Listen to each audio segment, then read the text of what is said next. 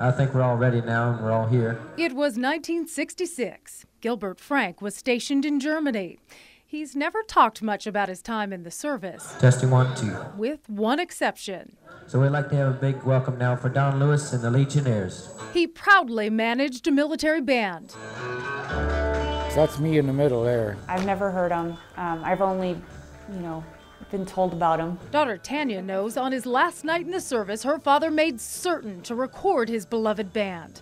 But it turns out these old reel-to-reel tapes might as well be in a locked safe without a key. You could get an old reel-to-reel player, but then you couldn't get it to play the right speed. For decades, Tanya has searched for a way to get that music transferred so her dad could hear his band again. Jay took him to college thinking I could get it done in college, and I wasn't able to get it done. That was in North Dakota. Then the tapes traveled with her to Wisconsin. And I knew some people there. No luck. Tanya took the tapes to Idaho, where she thought she had a lead. And I think that's when we thought we lost them because there was a house fire. But the tapes turned up again. Tanya's mom then took them with her to her home in Minnesota, then back to Washington, then back to Minnesota and Washington again.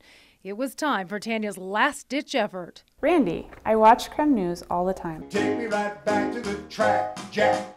Tanya knew Randy Shaw put together an Honor Flight CD. Maybe he knew someone who could help. He responded and said, I would love to help a vet. Randy sent the tapes to Carl Bingle at Mission Control Records, the producer of his Honor Flight CD. Carl had to dig out and dust off this old Norelco reel-to-reel player to finally hear. Well, if I see... And copy the tapes onto CDs. He's going to be so excited to hear them. So, I just can't believe they did it. Tanya's kept the CDs a secret until her parents came to visit from Minnesota. The big reveal just before noon at the Deer Park Farmers Market and Bakery. She's arranged for the CDs to play as bakery background music. We'll go sit over here and have some lunch. Have a seat, Dad. It takes but a few moments. What is that? Don Lewis. The music memory connection snaps Gilbert Frank right back to his last night in Germany in 1969. We had a special request from Frank to do one. That night, the music was dedicated to him.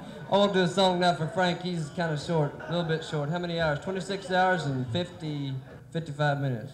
This is kind of a short-timer song. When I started hearing the songs, then I heard Don's voice, and right away I knew.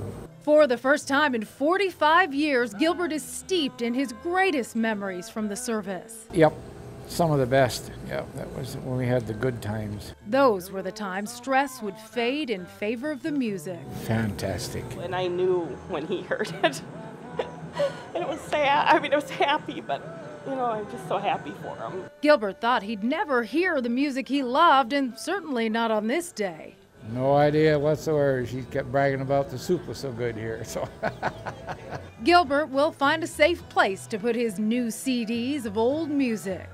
That is, if he doesn't wear them out on his drive back home to Minnesota. Well, I'm going to be listening to it all the way home. 1,333 miles. Well, that was really great. I really, really appreciate that. You're welcome, Dad. I love you. Happy birthday. Much of a man. There's still a lot of things in this old world I don't understand. There's one thing that I'm certain of, I should have